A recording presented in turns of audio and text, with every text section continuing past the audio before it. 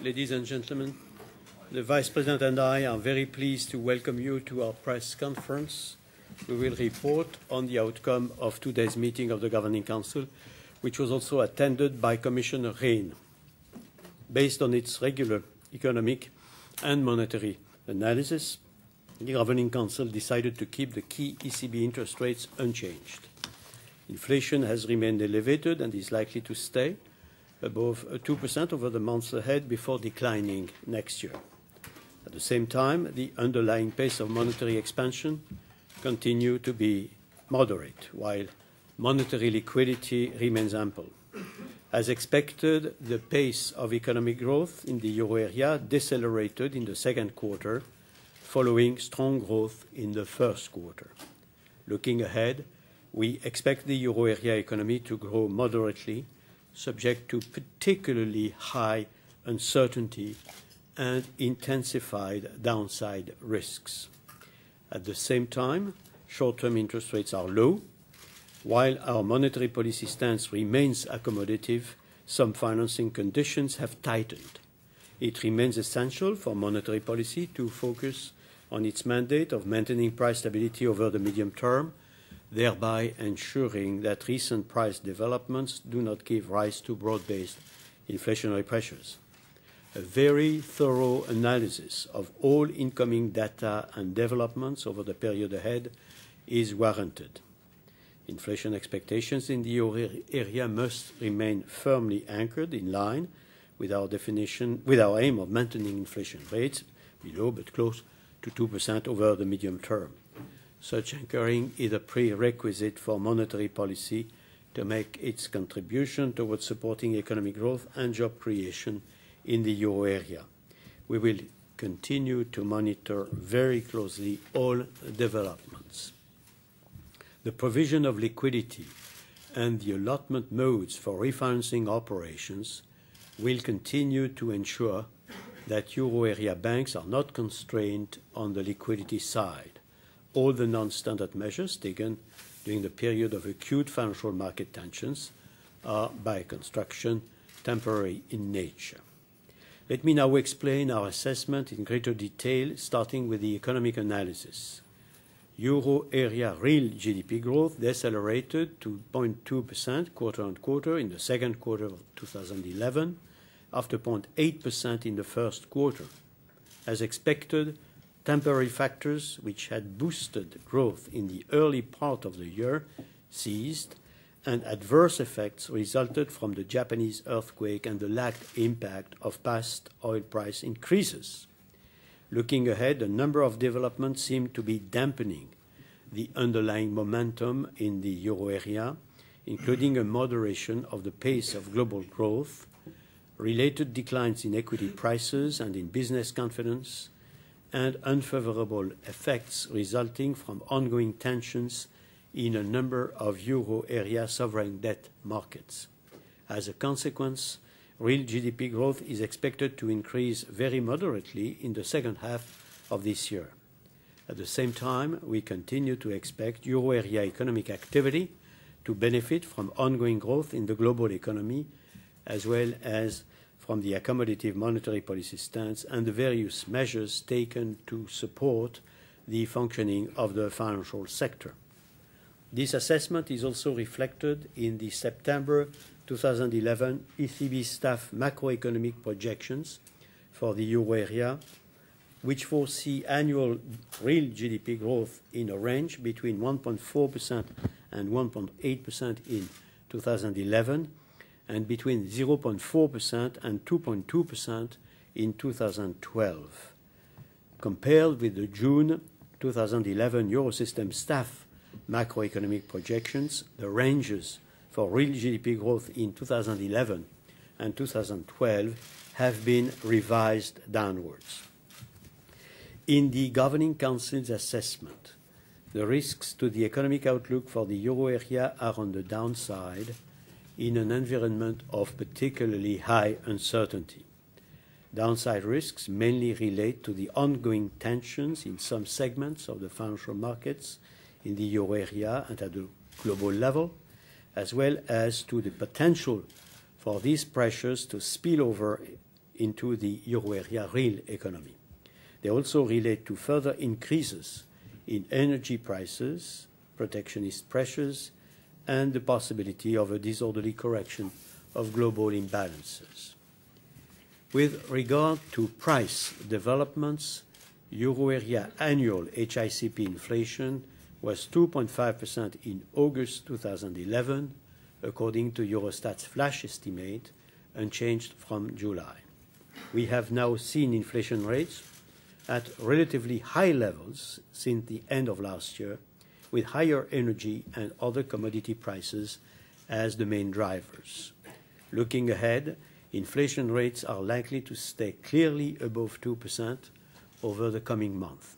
Thereafter, on the basis of the path implied by future markets for oil prices, interest rates should fall below 2%, inflation rates, should fall below 2% in 2012. This pattern reflects the expectation of relatively stable wage growth developments in the context of moderate economic growth. The September 2011 ECB staff macroeconomic projections for the euro area embody these considerations and foresee annual HICP inflation in a range between 2.5 and 2.7% for 2011 and between 1.2 and 2.2 for 2012. In comparison with the June 2011 Eurosystem staff macroeconomic projections, the range for HICP inflation in 2011 remains unchanged, while the range for 2012 is slightly narrower. It is necessary to recall that the staff projections are conditional on a number of purely technical assumptions. The Governing Council views the risks to the medium-term outlook for price developments as being broadly balanced. On the upside, the main risks relate to the possibility of higher than assumed increases in oil and non-oil commodity prices, as well as increases in indirect taxes and administered prices, owing to the need for fiscal consolidation in the coming years. The main downside risks relate to the impact of weaker than expected growth in the euro area and globally. Turning to the monetary analysis, the annual growth rate of M3 was 2% in July 11, after 1.9% in June. The annual growth rate of loans to the private sector was 2.4% in July, after 2.5% in June. Looking beyond the monthly data and the effects of special factors, trends in broad money and loan growth have broadly stabilized over recent months. Overall, the underlying pace of monetary expansion remains moderate. At the same time, monetary liquidity accumulated prior to the period of financial market tensions continues to be ample. Looking at M3 components, the annual growth rate of M1 decreased to 0.9% in July, whereas growth in other short-term deposits remained unchanged at plus 3.7%. These developments continue to partly reflect the gradual increase in the remuneration of short-term time and savings deposits over recent months. On the counterpart side, the annual growth of loans to non-financial corporation continued to edge up slightly from 1.5% in June to 1.6% in July, whereas the annual growth of loans to households seems to have leveled off at around 3%.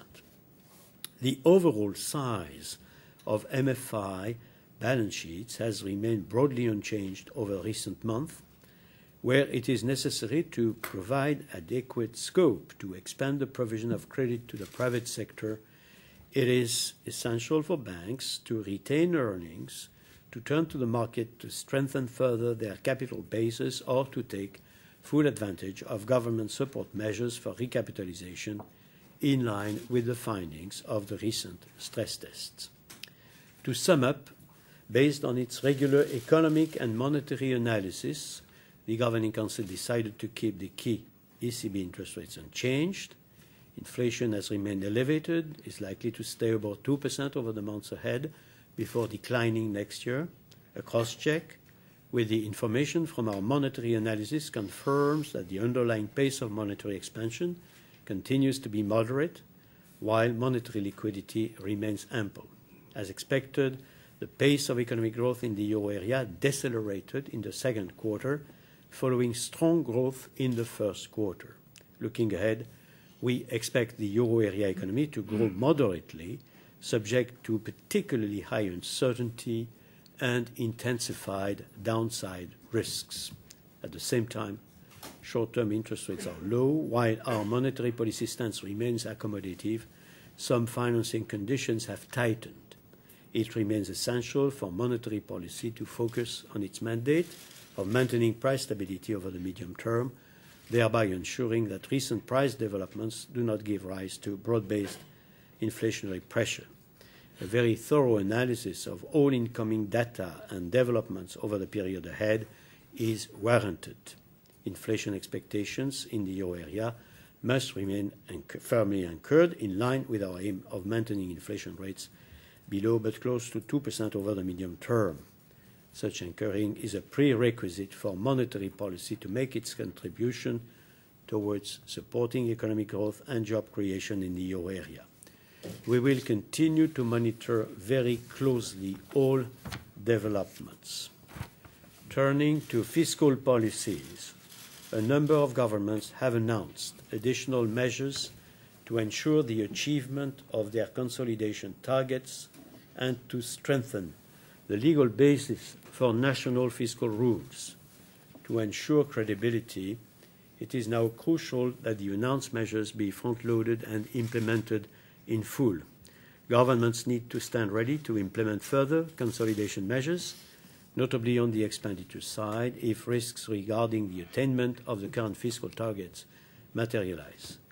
Countries that enjoy better than expected economic and fiscal developments should make full use of this room for maneuver for faster deficit and debt reduction. All euro area governments need to demonstrate their inflexible determination to fully honor their own individual sovereign signature, which is a decisive element in ensuring financial stability in the euro area as a whole. Fiscal consolidation and structural reforms must go hand in hand to strengthen confidence, growth prospects, and job creation. The Governing Council therefore urges all euro area governments to decisively and swiftly implement substantial and comprehensive structural reforms. This will help these countries to strengthen competitiveness, increase the flexibility of their economies, and enhance their longer-term growth potential. In this respect, labour market reforms are key, with a focus on the removal of rigidities and the implementation of measures which enhance wage flexibility. In particular, we should see the elimination of automatic wage indexation clauses and the strengthening of firm-level agreements so that working conditions and wages can be tailored to firms' specific needs. These measures should be accompanied by structural reforms that increase competition in product markets, particularly in services, including the liberalization of closed professions and, where appropriate, the privatization of services currently provided by the public sector, thereby facilitating productivity growth and supporting competitiveness. We are now at your disposal for questions.